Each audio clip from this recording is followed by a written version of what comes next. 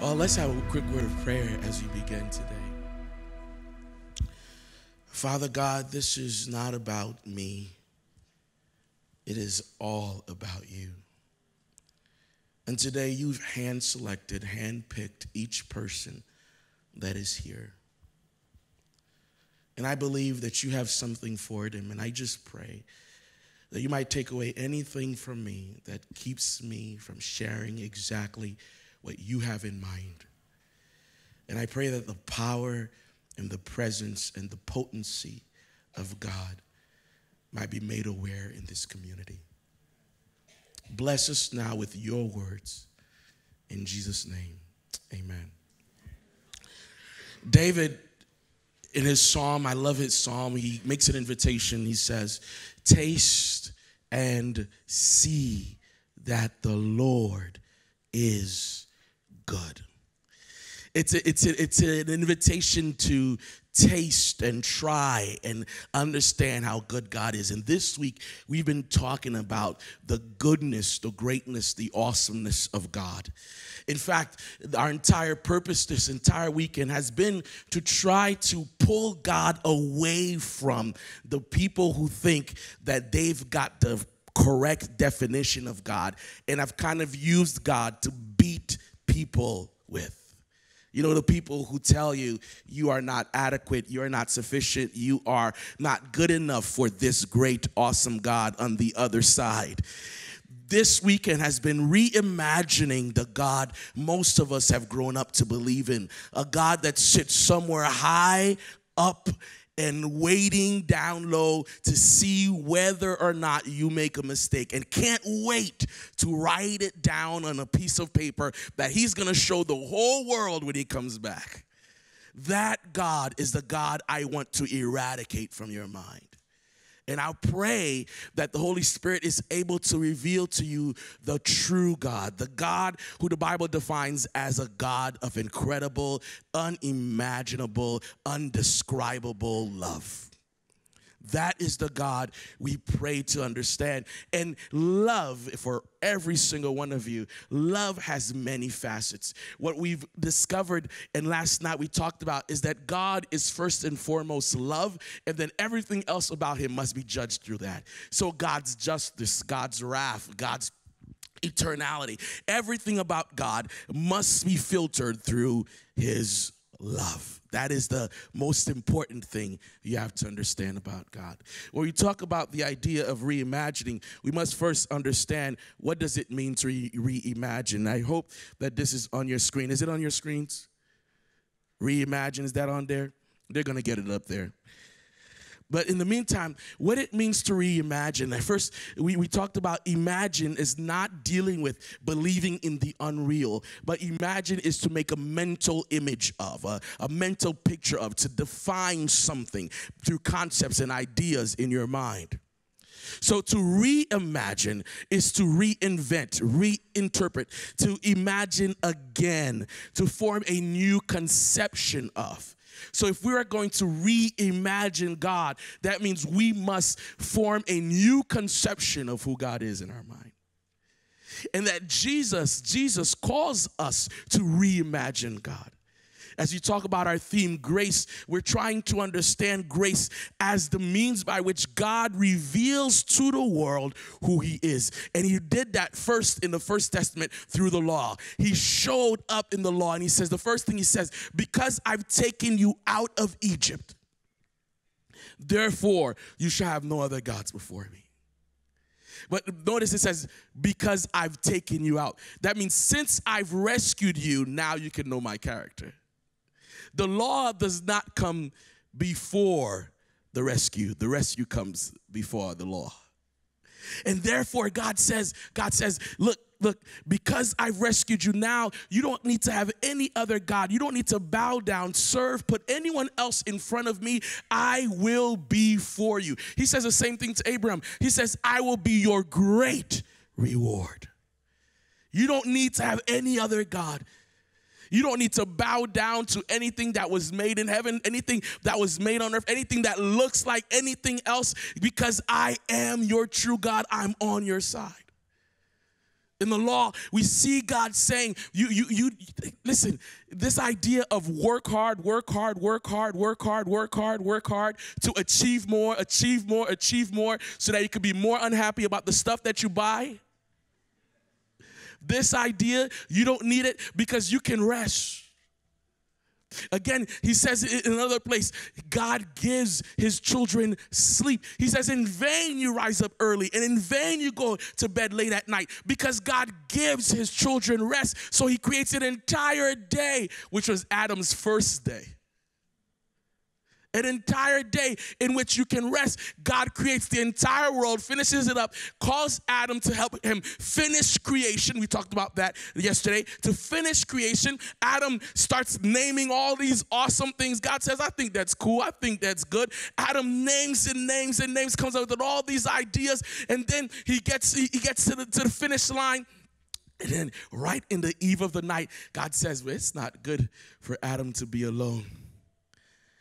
So he sends Adam into a sleep, and he wakes him up, and he brings her this awesome, beautiful Australian woman. Psych. He sent her Tiffany.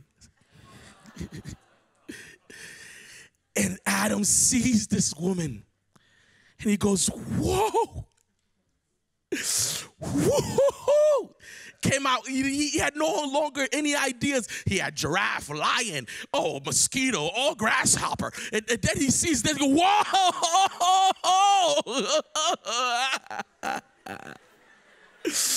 Whoa!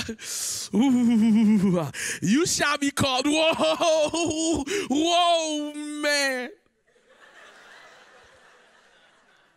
Whoa, man. Because you came out of man. You're the woe to my man. Bone of my bone, flesh of my flesh. Adam becomes poetic. And then Adam and Eve come in, and out of nowhere, God comes and solidifies that marriage and says, it is very good. Notice that the only thing that gets very good is relationship. You guys aren't ready. You're too hungry. The only thing, everything else, and it was good, and it was good, and it was good, and it was good, and it was good. Adam and Eve comes. He has this whole poetic thing. They get together. They get solidified, and then God goes, wow, that's very good. That's very good. Why? Because it's the only thing so far in all creation that has a semblance of who he is. Because he himself is a community of eternal love. And when he looks at Adam and Eve, he goes, that's me. Male and female created he them, and in the image of God, he created them. And then God says, okay, folks, time to rest. Well, we just got started. The first day of the week, we got so much work. Nope, you don't have any work because I've already finished it all. No work needs to be done. Nothing needs to be added. The stars is in the right place. The sun is where it needs to be. Everything is finished. It is finished. And Adam and Eve had to believe that God had already finished the work. And so in their belief, they rested. That's why right there in the transcript of God's character, he places right in the middle, on the seventh day you shall rest, because in 6 days God created the heavens and the earth and everything in them. Therefore remember that I don't need you to keep you. I don't need you to create you, and I don't need you to sustain you. I don't need you to maintain you. I only want you. So come and rest. And everything after rest is about relationship. Honor your mother and father. Don't lie to your neighbor. Don't kill. Don't steal. Don't covet what your neighbor wants or has. You realize that the entire thing afterwards is relationship, because it is in community that we rest. And it is in community that we are restored. And it is in relationship that we are rescued from restlessness. character of God, the law. And this week, we realized that out of grace, from grace to grace, when the law came and showed us who God is, we took that law and created something magnificent called religion. A system of beliefs that declares that you are part of a community. I believe in this, you believe in that. In every church website, you have what they call beliefs. Because we identify with the community based on what they believe in. And we declare that that community is good or bad if I agree with their belief system. And so we took these principles that were meant to help us engage and guide into a Jesus community, because it was all about Jesus, even from the First Testament. We take that and we create a way by which we can divide each other and balance one another by saying, I am better than you. And so God said, you took my law, you messed it up. And it was grace. It was meant to rescue you. Not only did that, it's part of the human thing to compare with one another. The other thing was that there was an inherent defect in humanity in which we wanted to be our own gods. And so that in itself messed us up, because Paul later says in Romans that the minute the law came, we wanted to rebel against it. There's a little girl called Yazzie in my church in Chicago, and Yazzie was a very interesting young girl. In fact, she, I would call the epitome of humanity. She acted the way humans act. If Yazzie came by you and her parents said, you know, say hello to the pastor, she would look at you and then go, nope, walk away. In fact, she would look at you so that you can know she's not saying hello to you. No, it's not happening for you today. And her parents would go, come on, Yazzie, please say hello. You know, parents, you don't want to get embarrassed, right? So, come on, we practice this at home, please listen to me.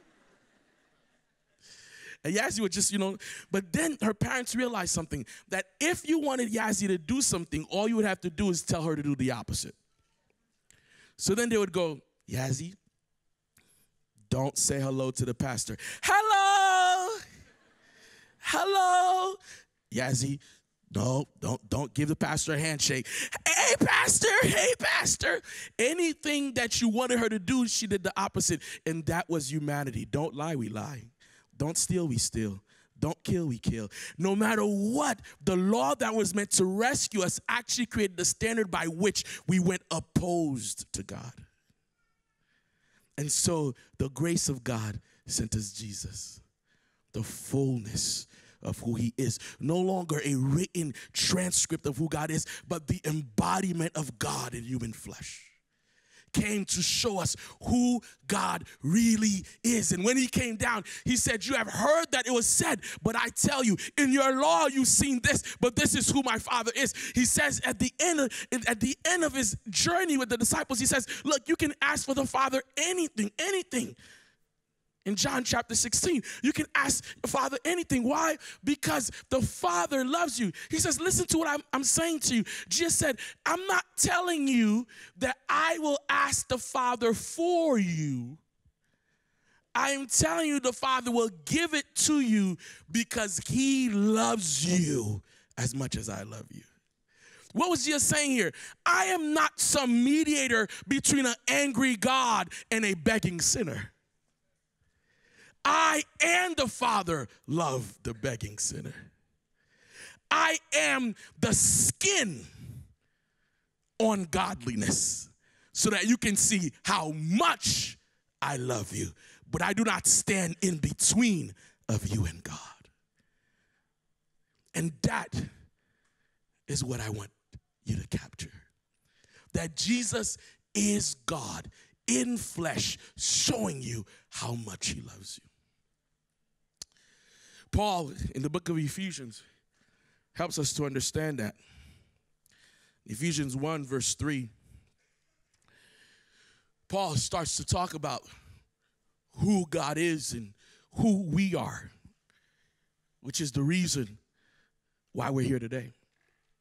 At the end of the day, all I want you to understand, we've reimagined God. We've seen Jesus talking to us as God. We've seen him face to face with the sinner last night and what he does. And today I want you to grasp not only the character of who God is, but how does God view you and I? That's the question. How does God see you? Have you ever asked yourself that question? Have you ever looked in the Bible and you see words like David was a man after God's own heart? Well, what about me? How does God see me? What does God think of me? And that's the question. In Ephesians, we're going to see that. We're going to understand what that means. In Ephesians 1, verse 3, I hope it's on your screen. It says, praise be to the God and Father of our Lord Jesus Christ, who has blessed us in the heavenly realms with every spiritual blessing in Christ. One of the things you're going to learn throughout this is that Ephesians tells us that we are first seen through the lens of Christ. Just as we see God through the lens of Jesus, God sees us through the lens of Jesus. Okay, let me try to put it in another way. The same way, Jesus is the lens through which we see the depth of God's love for us, and Jesus is also the lens through which God sees the depth of our worth to him.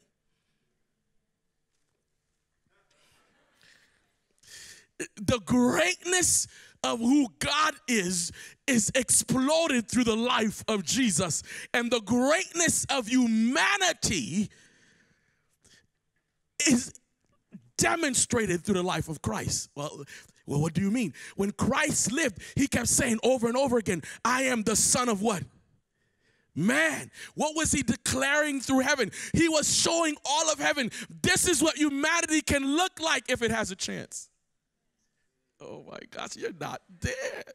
You don't get it. Okay. Jesus put on humanity. He put on human so he can show not only the Father, because the Father knows, so he can show all the angels who are doubting God. Why will you waste your time on this? Jesus came. This is what this can look like if it is obedient to the Father. This is what humanity can look like. So the angels are looking, and the angels see man breaking bread and feeding 5,000, showing that man can solve the human problems if it is obedient to God.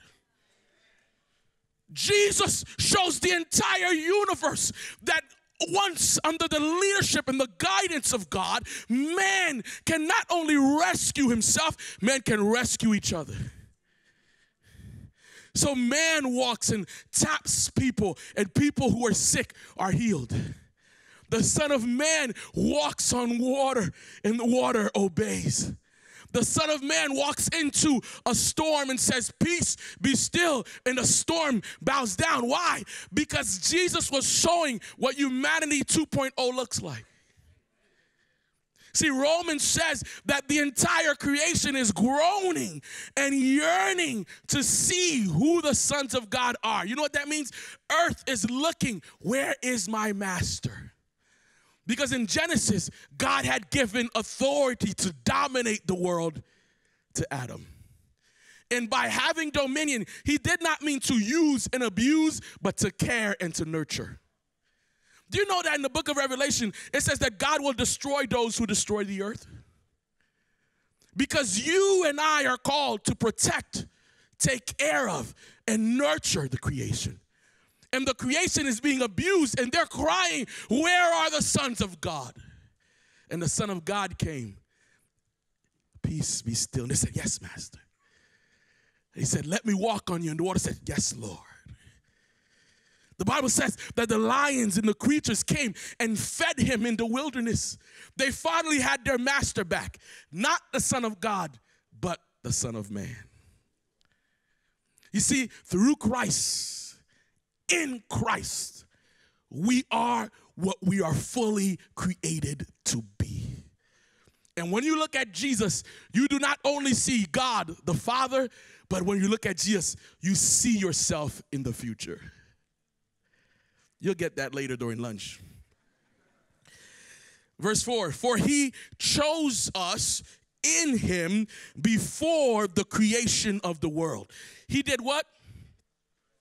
He chose us in him before the creation of the world. To be what? Holy and blameless in his sight. That is the way God sees you, is that God sees you as holy, set apart, different, unique in his sight. You are created to look good. Come on, somebody. In his sight, you were not only created to look good, you were chosen as good. You were chosen in him, Christ, before the foundation of the world. Do you know what the foundation of the world is? The Bible talks over and over again the foundation of the world. Why? Because when Genesis opens up, you already see the foundation of the world. By the time Genesis opens up, in the beginning, God created the heavens and the earth was without form and void. That's the foundation. That's the foundation. You see, but Ephesians is talking about a time before Genesis, when there wasn't even an earth that was without form and void. Before there was even an iota of creation, God chose you. I don't think they did, but thank you for helping. God chose you. That means, listen, you know what it means to be chosen? It means to be selected amongst many. He chose you before the creation of the world to be holy and blameless in his sight. The next verse says, in love. He did not just choose you, he chose you out of his love for you. Now, this is what this is going to be hard for you, but I'll try to put it in a slow term so you can grasp it. He chose you and loved you.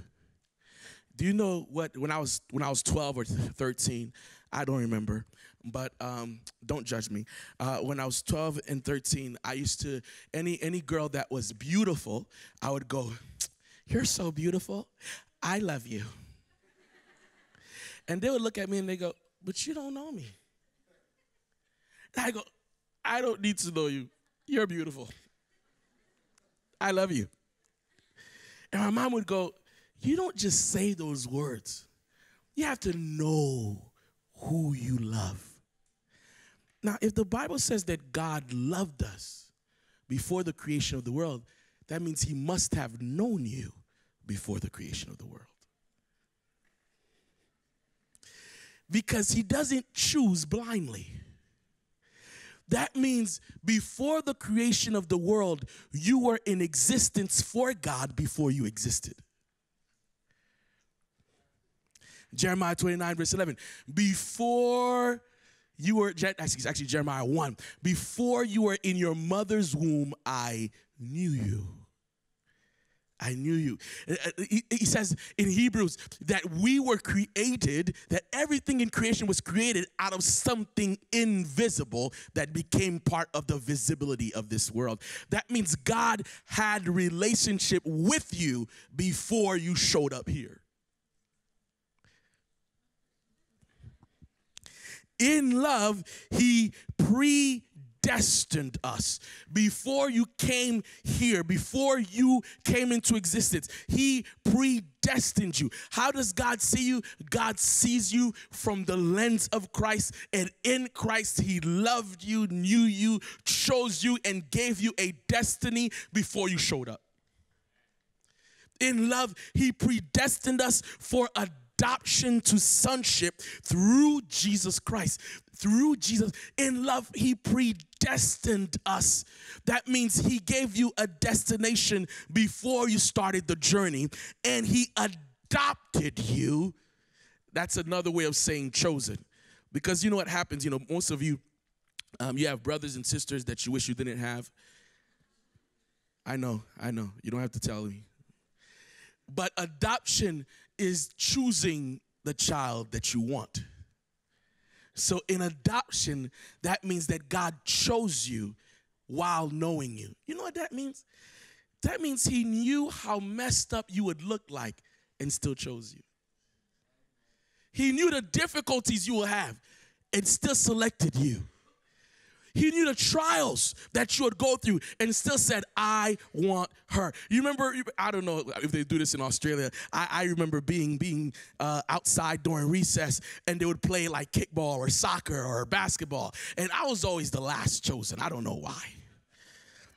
I was always the last guy. I was, somewhere in the line going, please pick me. Anybody, I'll pray for the team. Please pick me. But God looked across the universe, saw you before you were born, chose you, and said, I want you, in spite of the fact that you can't play the game. Because he saw the future that you can't see right now. And in that future, you look like Jesus. In accordance, this is what I love, in accordance with his pleasure and will. Notice all of these words are saying the exact same thing. God not only chose you, but he wanted to choose you because it gave him pleasure to choose you. And it was his will to. You know what that means? Nobody forced you on God. God didn't go through a dilemma. I grew up thinking God had a dilemma. Oh, man, these poor people have sinned. Oh, no, I got to show them my love. Well, who's going to die for them? Jesus goes, I will. Okay, well, send them along. These guys don't even deserve our love. Well, we can't just let them die. What are they going to say about us? Oh, we're love. Let's demonstrate our love for them. Oh, these guys, I wish you never created them. No. Heaven was excited. God was excited when he was about to create you. And somebody said, they might mess up. I know, but we're going to save them anyway. Well, they might go through stuff that goes against your will, but they'll be better because they're going to look like Jesus. But what about when they go against you? What about when they reject you? Oh, I love them. My love will overcome their mess. Oh, but what about when they get into sticky situations and they go, I wish there was never a God? They will know better. They'll be blinded for a while, but they'll get to see how much I love them. It's worth it. Let's do it. Let's go. It was God's pleasure. It was God's will. It was God's desire to have you come into existence. That's how God sees you. That's how God views you. In Ephesians 2 verse 1, he says,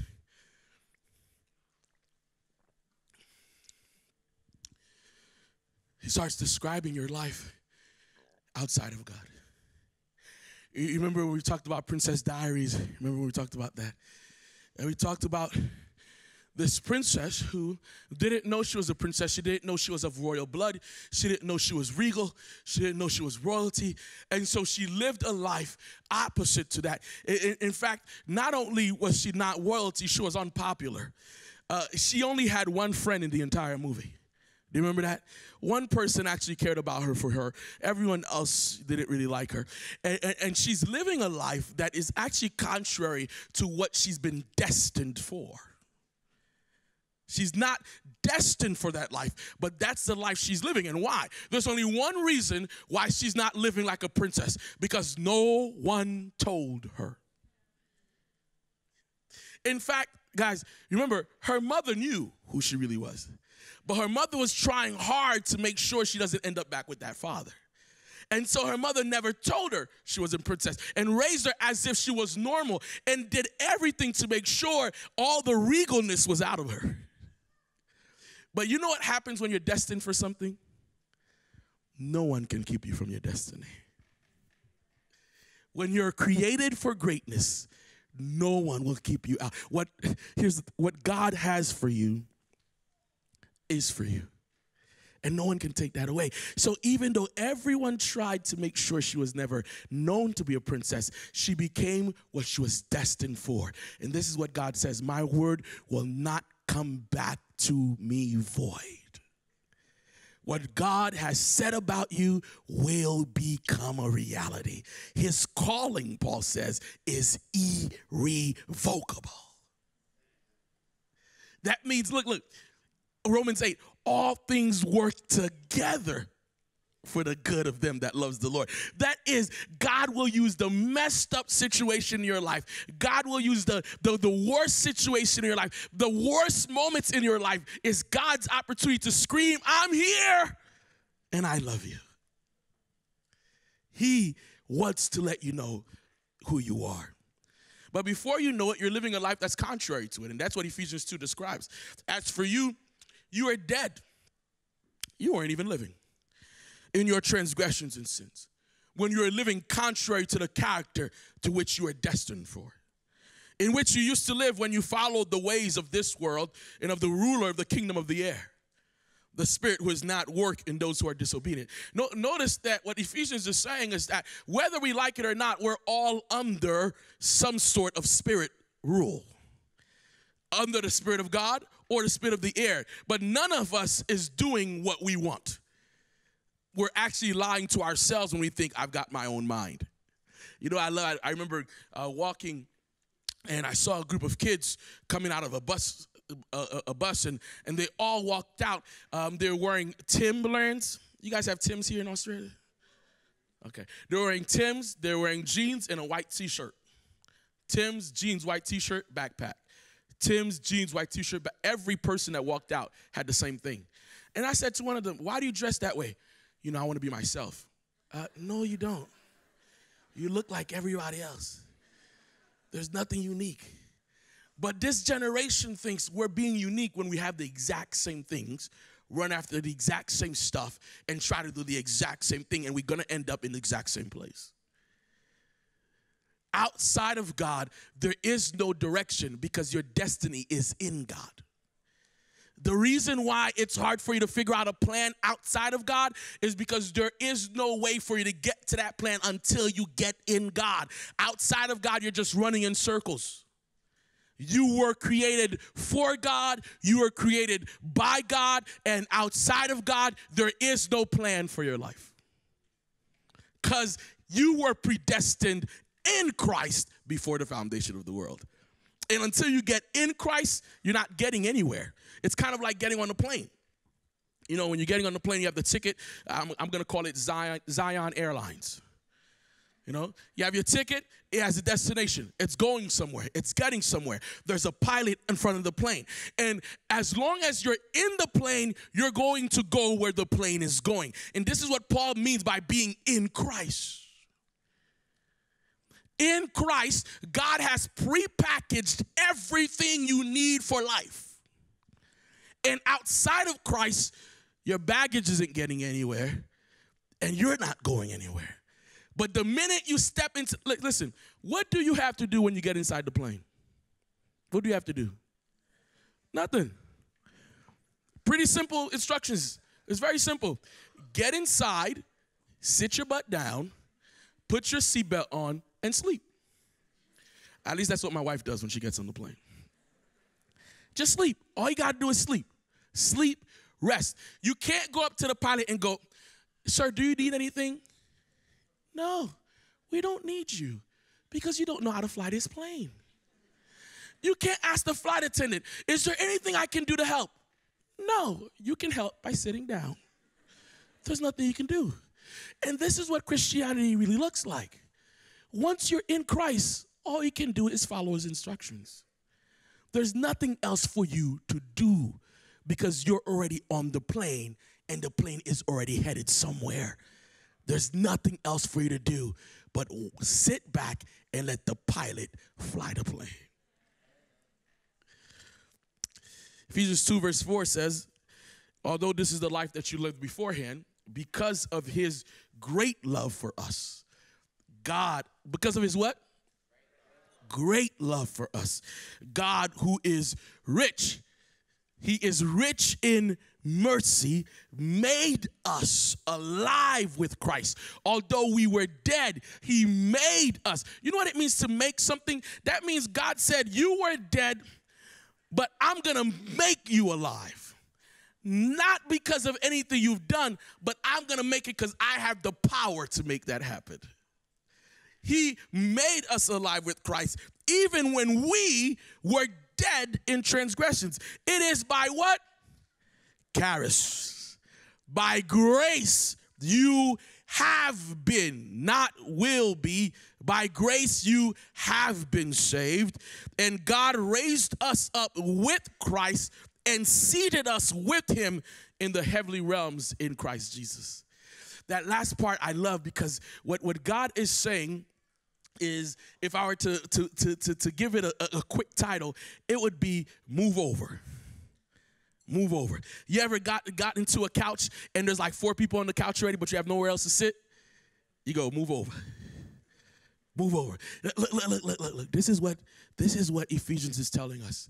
In Revelation, we see it says that Christ is sitting on the throne with his Father.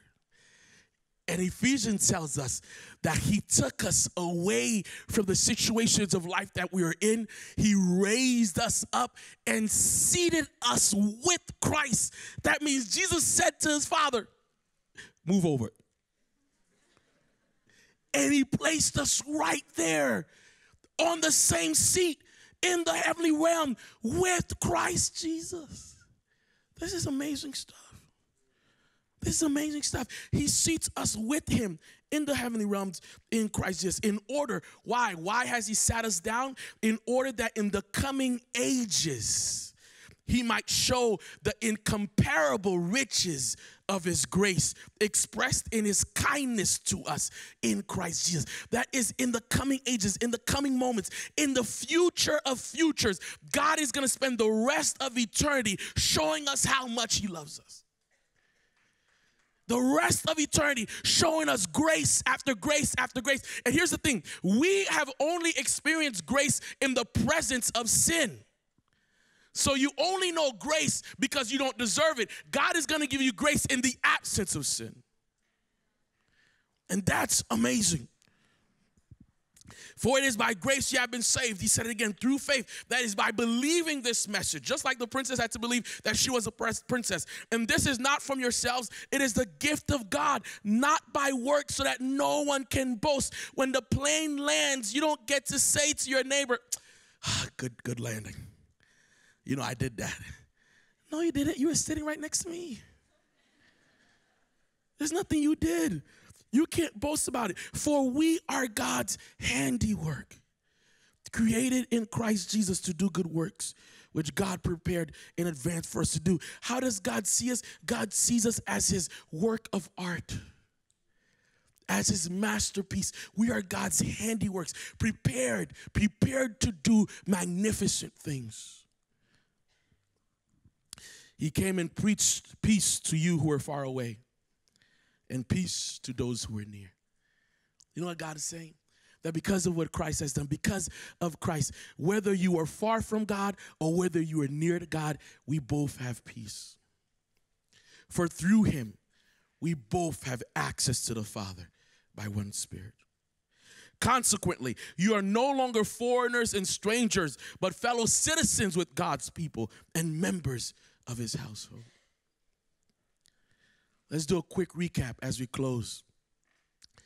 As the band comes up and they start singing this song, let's do a quick recap. God came to this planet, to this earth, to preach one thing to those who are far from him, to those who are near from him, that you now have access to God because of who I've shown humanity to be. You now have access to the Father. Through him, we both have access to the Father, those who are far, those who are near, and you are no longer foreigners and strangers of God, but now you are citizens with God's people. Be legal right to demand from the kingdom. You are kings, queens of God's kingdom. And that's why he's called the King of Kings and the Lord of Lords. Revelation 1 verse 5 says, he has redeemed us in order to be kings. He's called us to live that life of royalty. We are called to live with Christ, like Christ. fellow citizens with God's people, members of his household. You are called to be part of the family of God. Here's a recap. We are chosen before creation. We are not an afterthought. We are not an accident. We were planned. We were intelligently designed and intentionally destined. We are sons, not slaves. We are alive in Christ. We're not merely alleviated by wealth. We are destined to be elevated, not destined to be eradicated. We are God's masterpiece, created for majesty to do magnificent things. We are accepted into the royal family, not abandoned as an unloyal foe. We are legal citizens of the King. We are regal heirs of the Father.